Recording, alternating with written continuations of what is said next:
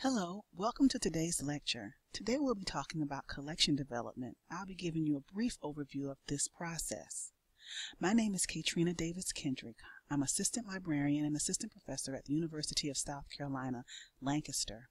You see my contact information at the bottom of the screen, katrina@mailbox.sc.edu, and there's my phone number as well, 803-313-7061.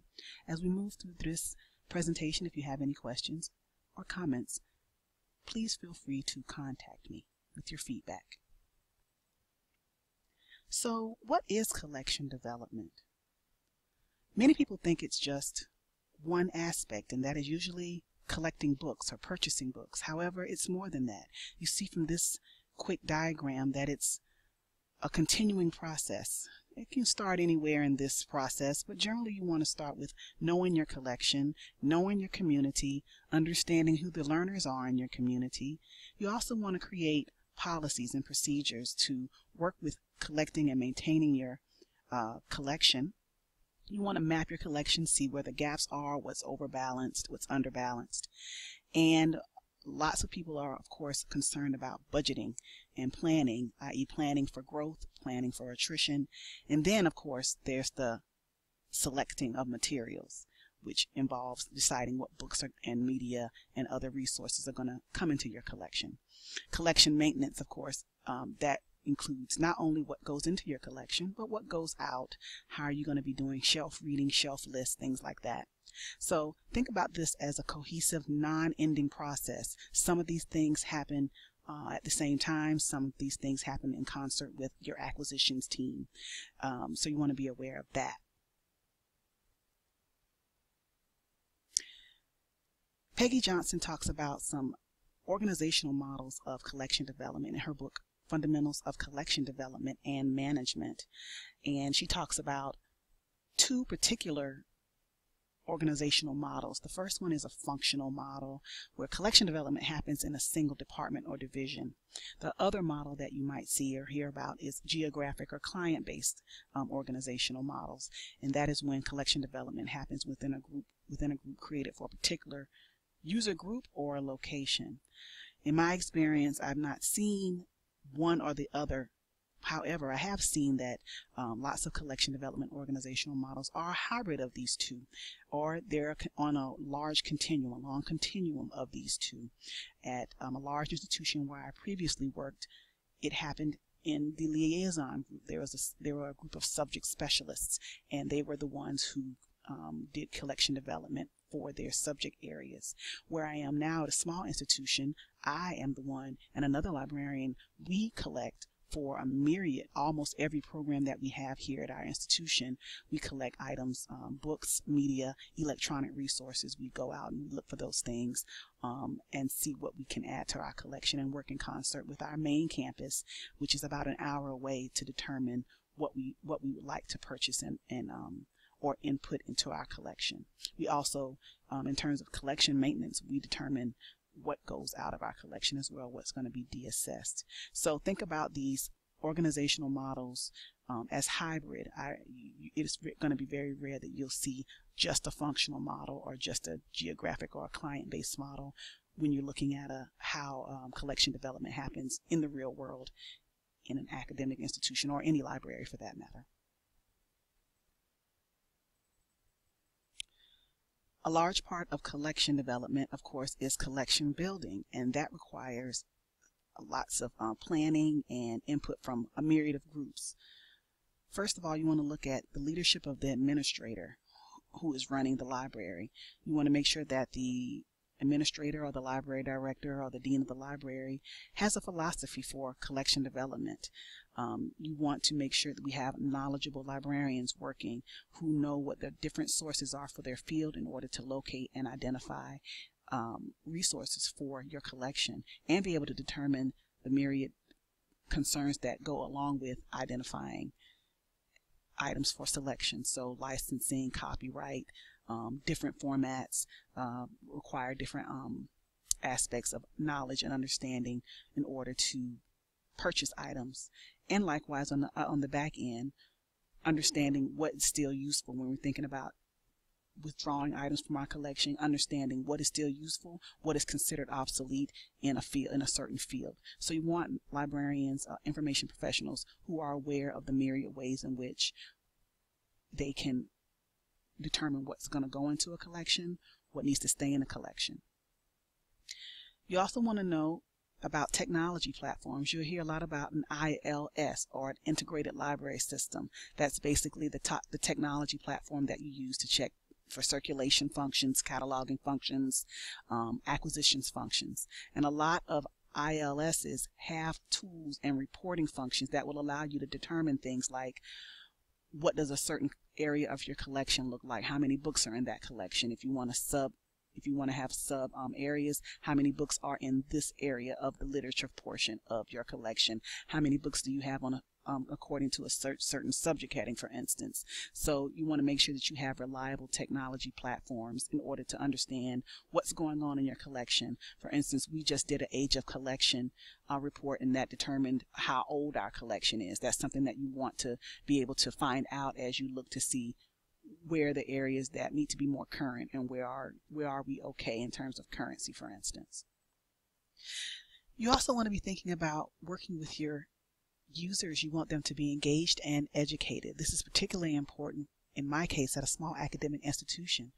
My users are my students, faculty, and staff, and in particular I rely on my faculty members to help me grow my collection.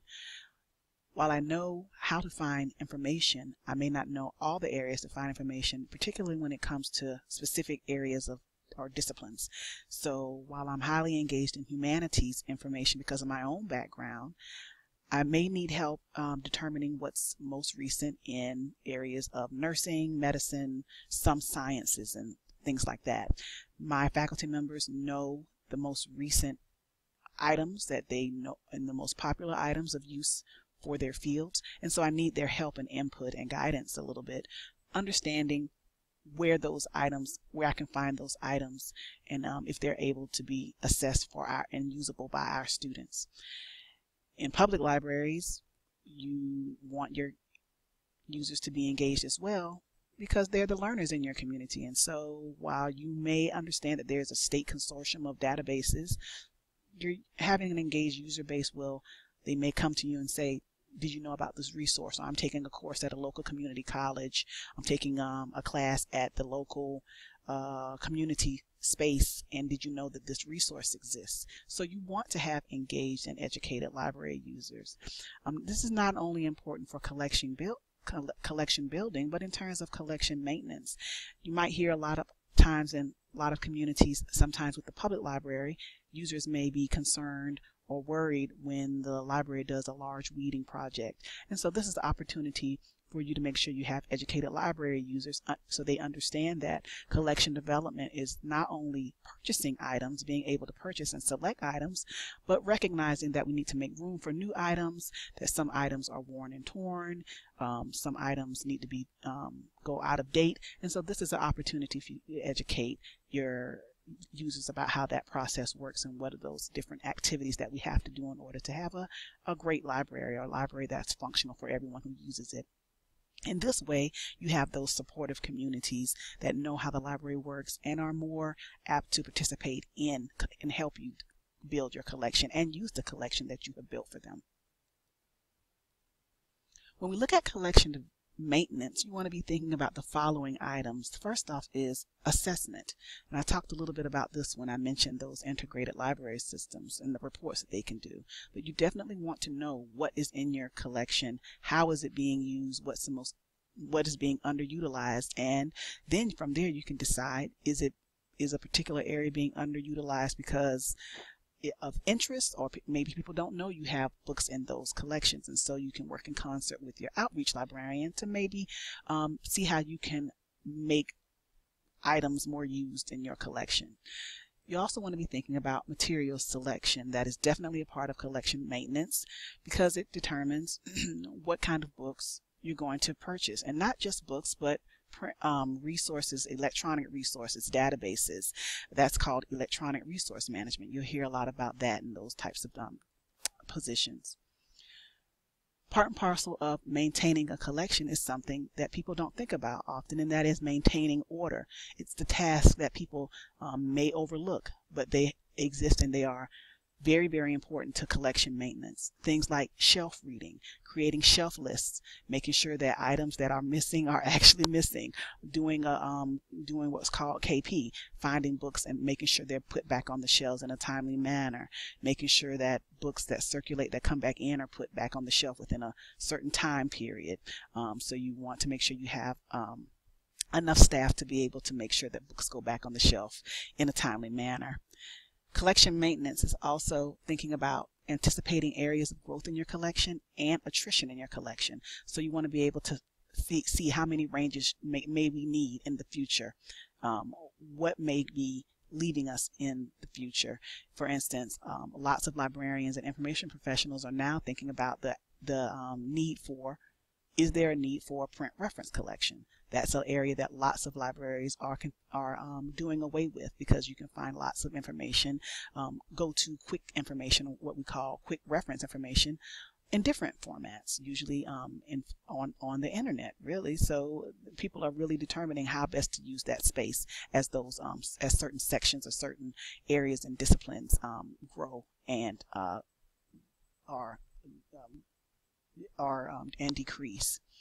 You also want to be thinking about withdrawals, and we talked about that a few moments ago, but it is definitely a part of collection maintenance, and it goes in kind of in concert with attrition, what needs to be going out and for what reasons should they leave, should those items be deassessed from your collection.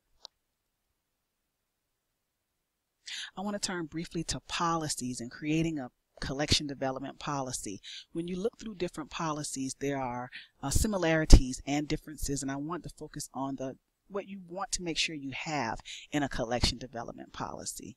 You want to make sure that you are telling your users how you allocate funds. When you get your budget, your yearly fiscal budget, how are you determining what portion of your funds go to print resources, media resources, electronic resources, and what are your rationales for why those allocations are such as they are? In an academic library, are you going to allocate those funds by discipline, and how are you going to do that in a way that's ethical and fair as possible? You also want to be thinking about your philosophy of collection development. Who are you collecting for, and why, and what is the purpose of your collection? Because again, that's going to help you determine the parameters for choosing your materials, and of course it follows your allocation of your funds. So how are you going to choose those materials? How often are you choosing materials? Are you using certain tools to use those materials? How much is standing order are you gonna do? Are you going to go by program? Is the programs or degrees or outreach, or what types of activities determine how you choose your materials? If the library gets donations, how are they going to be handled when those donations come in? You want to be able to make sure that your users know that. You also want to give an overview of each collection and why it's included in your library. And you want to talk about how your materials are going to be maintained. Additionally, you want to talk about how materials are chosen for withdrawals. What are those parameters? And you want to be sure that you include some language or a process or a procedure about challenges to materials, intellectual freedom challenges to materials. What happens if someone wants something to be removed from your collection because they don't like something in it, or vice versa? How do you determine if someone wants something to be added and it's currently not added, and it may be something that your community is concerned about? So be sure you have something about responses to intellectual freedom for materials as far as that's concerned. I'm going to leave you with a list of helpful links. The American Library Association is always a great place to start, and some specialized users groups include the Reference and User Services Associations. They have a special group for collection development. And there's also a great article called The Practical Librarian's Guide to Collection Development. It was published in American Libraries last year. And another user group that might be helpful to you is the Association for Library Collections and Technical Services. That's all I have for this lecture. If you have any questions or feedback, please feel free to contact me. Thanks for listening.